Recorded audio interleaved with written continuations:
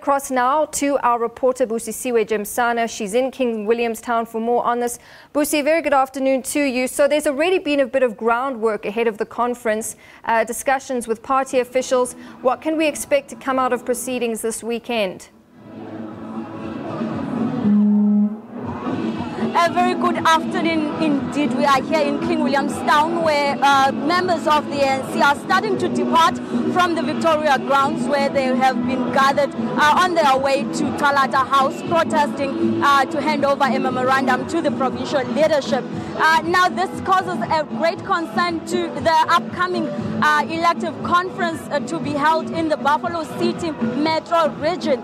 Now these members are behind me are arguing that in fact they are accusing their provincial leaders of meddling and manipulating the outcomes of the BGM audits. Now this could mean that come this elective conference there will be a much bigger time allocated to discussing credentials, because what comes out of those BGMs decides who the delegates are that will make a decision on who should lead the region, who should be elected into positions in the Buffalo City Metro region. It has been a long dispute.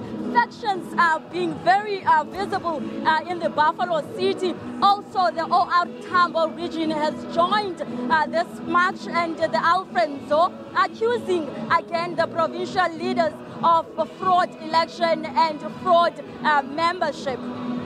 And Busi, so this obviously then highlights not only the membership rigging, but all those other internal problems too for the embattled region.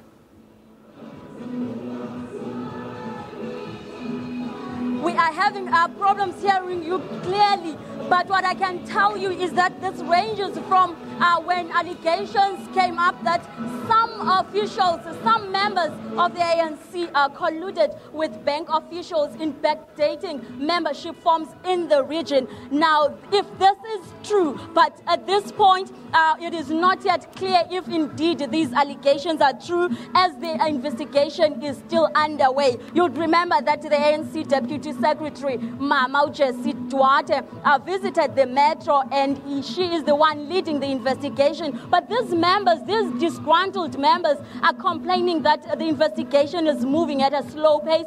They want the conference to be postponed until there are answers and there are solutions to the problems at hand. All right, we'll leave it there. That's our reporter Busisiwe Jemsana live from King Williamstown.